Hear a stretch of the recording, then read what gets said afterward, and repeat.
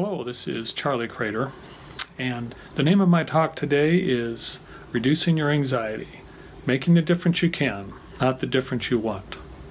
First, I would like to make a little distinction here between inflammatory language and non-inflammatory language.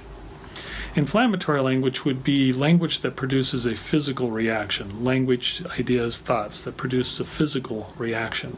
Certainly nothing wrong with that, sometimes it's totally appropriate. Non-inflammatory language would be that language which helps bring calm to the body and will help reduce your anxiety. In particular today, I'd just like to focus on this one phrase, which is, word want. Now, there's nothing wrong with wanting things. Sometimes we all of us have things we want in life. I'm just going to suggest all the wanting in the world doesn't make a whole lot of difference, and in many cases can really increase your anxiety. The replacement for it would be making the difference you can, not the difference you want, or asking right now, it's fine to be wanting things to be different. What difference can I make right now? What's best? Example could be you might be pretty upset with the way the government's going, the condition of the environment. Oh my gosh, I want a different government, I want a different president, I want, protection for the environment, want. And I'm going to ask you, how is that going for you? How's your anxiety? How's your stress? And like you to consider that no matter what the situation is, what the circumstances are, who's in power, no matter who it is or what's going on, there's always some kind of difference we can make. And making the difference we can, not the difference we want, is going to actually having us be more of a contribution and will help reduce our anxiety. So I was thinking of a client. I actually could think of several clients and also think of myself.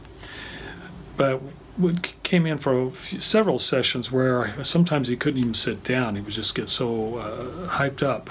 But he was deeply concerned about the state of our country, about the environment, feeling at times very hopeless. And his language just dominated. I want this to change. I want. We worked on this for a while and talked about it.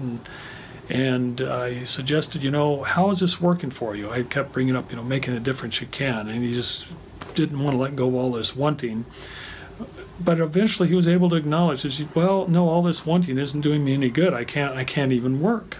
He literally couldn't hold a job. He was so anxiety-ridden, so hypervigilant, easily triggered into pretty intense anger. And so one day as we were talking, I said, well, if you just could focus and just focus on where you can make a difference, make the difference you can, that over the course of time, you're going to be more of a contribution towards the things you want in the world. And he took that on.